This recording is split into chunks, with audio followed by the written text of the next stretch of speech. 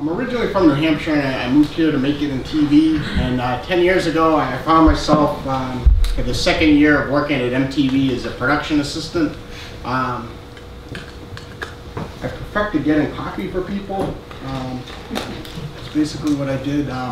My boss, I got along really well with. I just have a tough time when everybody's leaving, so I'll just let them leave first. All right.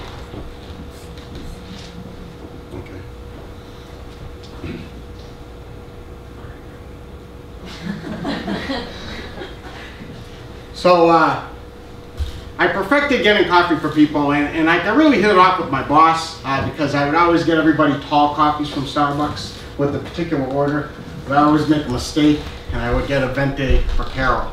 And I say, I made a mistake, here you go. And after like a couple months, she said, do you have a girlfriend? And I'm like, no. And I was a very lonely state. I'd been here for like 3 years, and I hadn't gone on any dates since I moved there. And she's like, I want to set you up with a friend. You're a good guy. I want to set you up with a friend. And I was like, absolutely. I didn't ask what she did. I didn't ask what she looked like. I just was so lonely. I just wanted to go out with someone.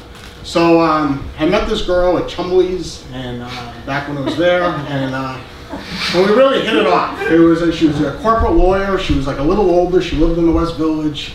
And like we just talked, and it was just nice to be on like a real date, having drinks, talking to a girl, asking her questions. She's asking me questions. It made me feel like I was important for once since I moved here. So this went on. We started going, and I'm not a big money guy. I was making $100 a day, so we were going to a lot of diners, a lot of grilled cheese sandwiches, a lot of pizza places, like one slice, and we split a drink. It was going well. And,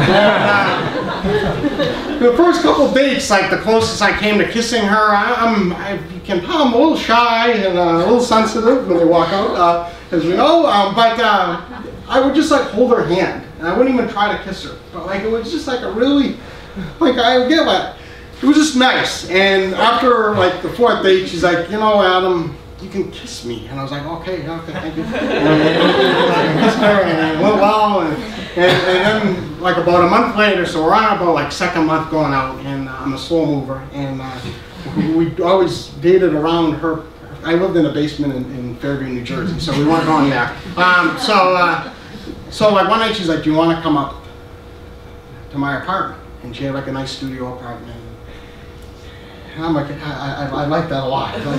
So we go up on the second floor. We get it's a small place. Had a different odor. Wasn't sure what it was, and she just laid on her bed. It was a small apartment. She laid on her bed, and she's like, "Are you ready?" I haven't been with a lot of women, so I was I go, "Ready?" And she's like, "Yes. Are you ready?" And I'm like, "Just tell me for what?" And she's like, "To meet them." And I'm like, To meet who? It's like, you know, and then she's like, and then 5 cats jumped on her bed. And then she just kept doing it, and then the 6th one jumped on her bed. And I knew what the smell was.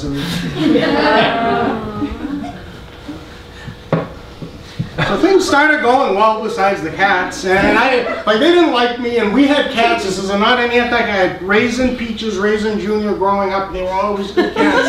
But these cats, I was invading the turf, and they're very territorial, and like make out, we'd do some things, and then we would sleep, and it was a small apartment, and where the closet was, that's where she kept the litter box, and that's where I slept, and it would smell. I mean, it would smell a lot, and I would bring a lot of flowers. I have a lot of allergies, but I would bring flowers to make the place smell good. And I was just trying, but it was my first real relationship in New York, and in all honesty, it was like my first real relationship. So there's a lot of firsts in this, and I didn't know how to really communicate to tell her, like, you know, I'm a virgin, and like, you know, I don't know, I'm just happy to be with a woman, and so I just kind of kept quiet, and she would say, you talk so much, and then once we get in here, you don't say anything. I'm like, oh, well, I love her, I don't know.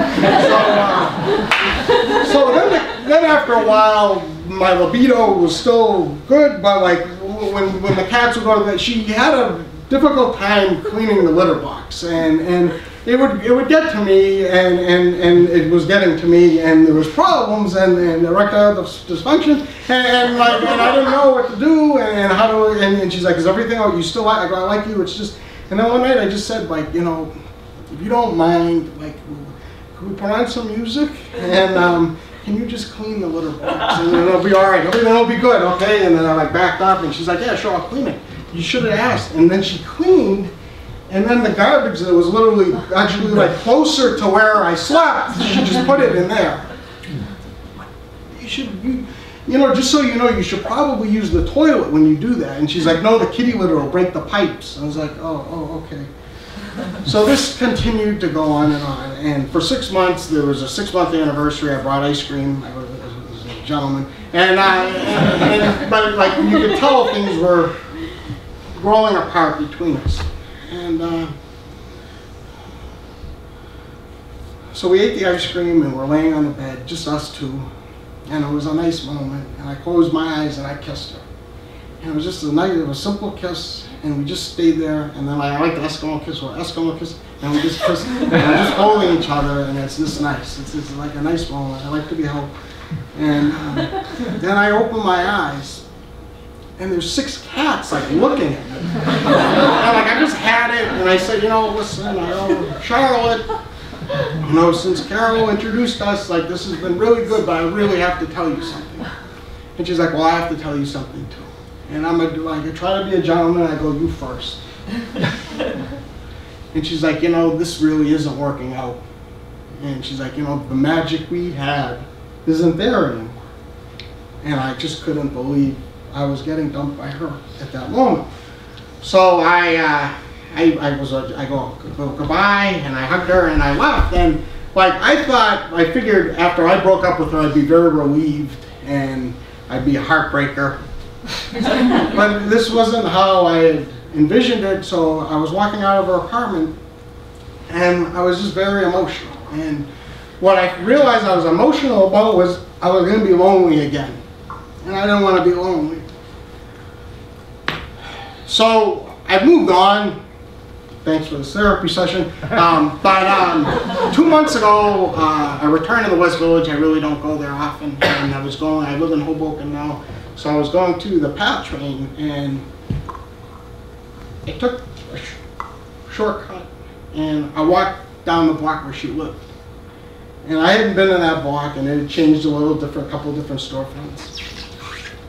And then I walked by her apartment, and it was on the 2nd floor, and I look in the window. And there's like a night light, so it's not that bright. But then there was 3 cats in the window. And I got really, like I'm not like an overly nostalgic guy and stuff like that. I guess I am. But it really hit me, and I think the reason it hit me was because she was just like my first everything, and I felt attached. And like I just missed, I don't know if it was her, but like I missed myself back then. So I waved to the cats, and they didn't wave back. They remembered, and I went down and I took the train home, and I went home alone. Thank you.